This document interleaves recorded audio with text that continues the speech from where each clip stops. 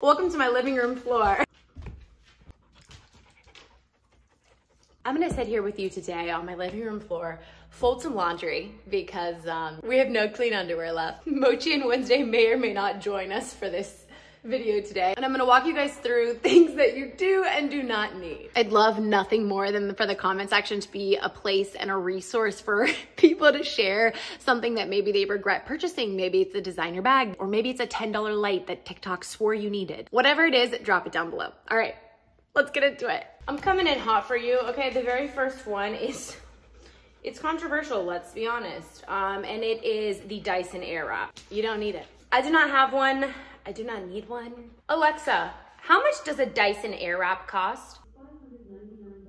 So nobody needs to spend $600 on a Dyson Airwrap. All you need is the good old-fashioned blow dryer and this bad boy. This is a Baby Bliss. Excuse me, Baby Bliss Pro. I'm gonna link this in the description box down below. Creates the same effect for $40. Now, if you have money to blow, hey, more power to you, sister. And that goes for any of these things. If you're like, hey, listen, like, that's something that I wanna splurge on, by all means. But do you need it? No. Next up, coming in hot, you do not need the Jizu oil. It's a $60 hair oil.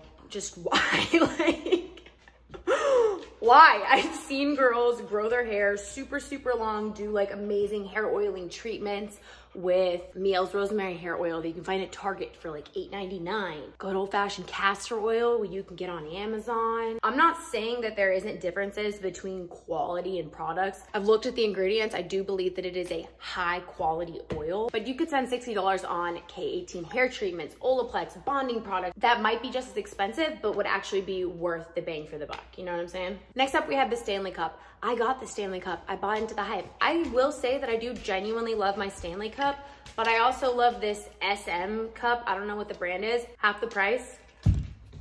Works just the same. I actually have a very embarrassing story that I question if I'll even be able to tell, and I might take it out of this video. I was really, really excited about the Stanley Cup. I was like, oh my gosh, this is gonna help me drink so much water. I went on Stanley Cup's website and they were completely sold out of the cups. And so one of my friends was like, hey, I just realized that like I have too many Stanley Cups and I wanna sell the Stanley Cup. And she posted it and I was like, oh my gosh, amazing. Like, you know, they're sold out. I want to get it. So I DM'd her and I'm like, hey, I'll Venmo you and come grab the cup. And just to clarify, she did absolutely nothing wrong. So I'm not putting her down at all. The blame is completely entirely on me.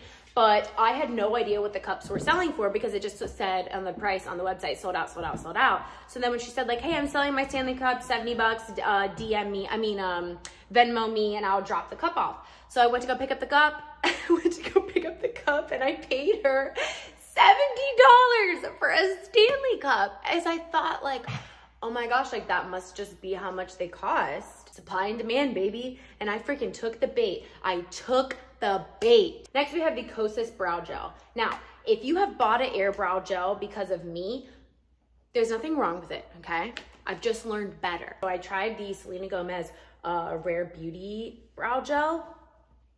I'm wearing it today. These brows are locked into place, baby girl. It is hands down the best brow gel that I've ever used and I cannot recommend it enough. So I would skip the viral Kosas Brow Gel and I still have it. I will still use it. Like I'll still finish what I have. It's not bad.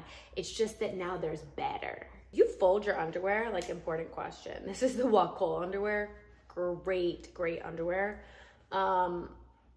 Are we folding underwear? Because I don't. Like, I just have a drawer of undies. Next up, we have eyeshadow palettes. I want to say that I have spent more than I would like to admit on different eyeshadow palettes when at the end of the day, I brought it in here. The only one that I use and have bought twice now is the Modern Renaissance palette from Anastasia Beverly Hills. It is neutrals, gorgeous. The only shade I will say I like never use is called Burnt Orange, but everything else I use. Point being, sure, have 1, 2, maybe 3 eyeshadow palettes, but like you don't need to buy a new eyeshadow palette every season. You really just don't, and I want better for you. Next up for me, one of the things I really regret buying is AirPods. I never use them. I prefer to use headphones. I feel like I wanted so badly to be like an AirPod girly, but At the end of the day, it's just not for me. Personal preference, but in my opinion, totally not worth it. Next up, we have beauty blenders. I've always purchased the dupe sponges. I never find the $20 beauty blender sponges to be worth the price. You don't need a $20 sponge. It's not any better than the Real Techniques $5 sponge, or like it's like 3 for $9.99. It's no better than any of the other sponges. Don't lie to yourself. Now this one might be a hot take because I know everyone and their mom is obsessed with the Charlotte Tilbury blush, but you guys, not only is the applicator an absolute mess, at the end of the day, it doesn't blend, it's unhygienic, and it's a mess. It's a hot mess. If it works for you, more power to you, sister, but if you're on the fence, like, ooh, should I spend $42 on this liquid blush? No. Next, I wanna mention books because I'm gonna show you. I'm blocking some of them, but this is kind of like a current, more up-to-date bookshelf of books I've really predominantly enjoyed reading in the past, and then books that I have to read. All the books in between this notebook and on I have read, and then the books past the notebook. Oh wait, I need to move this. I finished Carrie Soto a couple days ago. Okay, I think that's correct. Now everything from here are books on my TBR that I physically have. If you're an avid reader, I understand the urge to buy like the latest TikTok book or whatever. From someone who buys books with a bookshelf full of books that I have yet to read, I urge you to try to finish the books that you already have. You don't need to buy new books. Easier said than done. I will probably go buy a book tomorrow. But if you are not already aware, there is this thing called a library.